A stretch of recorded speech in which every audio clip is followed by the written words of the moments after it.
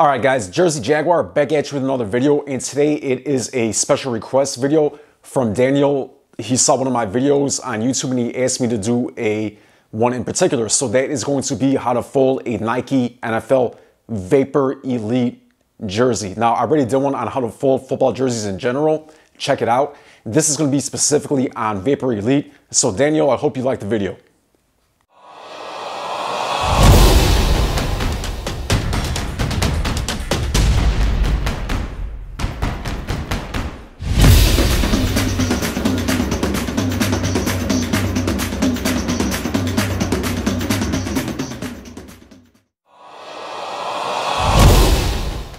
Alright guys, so the preparation is simple. Always make sure that you're working on a clean and flat surface. Make sure it's clean. You don't want any pet hair or dirt getting onto your jerseys, especially if you're folding them to sell. Alright, so first and foremost, you want to avoid creasing the rear numbers, front numbers, shoulder numbers, and any crests and logos. Alright, so step one is simple. All we're going to do is take the jersey, flip it around so it's backside up. Okay, we are on step number 2. Now, most of these steps are going to be the same like the other NFL folding video that I made. With that said, we are going to take the jersey and we're going to fold it to the edge of these rear numbers here. I already did on the other side, like so. Do not fold past it and crease those numbers. Do not. Okay, step number 3. I'm going to do 2 different versions for step number 3. One with double-digit numbers and one with single. For double-digit numbers, all we're going to do is take the jersey and make sure that the logos on the jersey and the numbers up on top are flat and not creased, like so. Okay guys, for a single digit number, you're going to have more room to work with. So we're going to fold the jersey over. You're going to leave this side like it is. You're going to take the other side and fold it over like this. So it's equal and even on both sides.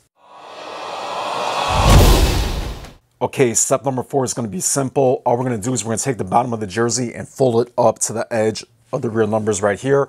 If your jersey is extra long, fold it once before and then twice. But for this size 44, we don't got to worry about it. Boom. Always make sure everything is nice and even. Now the second part for 4, all we're going to do is we're going to take the jersey on top and fold it over.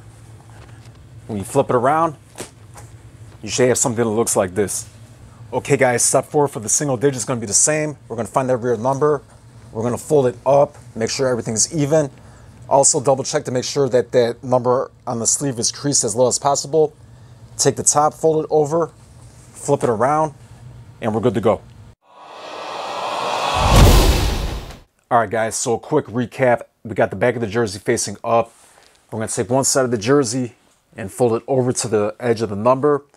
If it's a single digit number, you're going to have it like so. If it's a double digit number, you're going to take it and fold the sleeves down.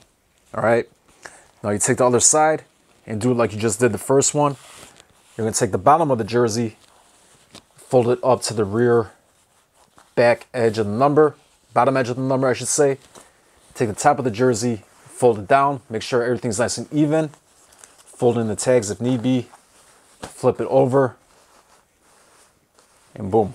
All right, and there you go. As you can see, it is very similar to folding a standard football jersey, and just with a slight variation. Guys, if you enjoyed this video, please give a like and subscribe. If you'd like to see a video in the future, let me know in the comments. I'll do my best to get it done. I'll see you at the next one.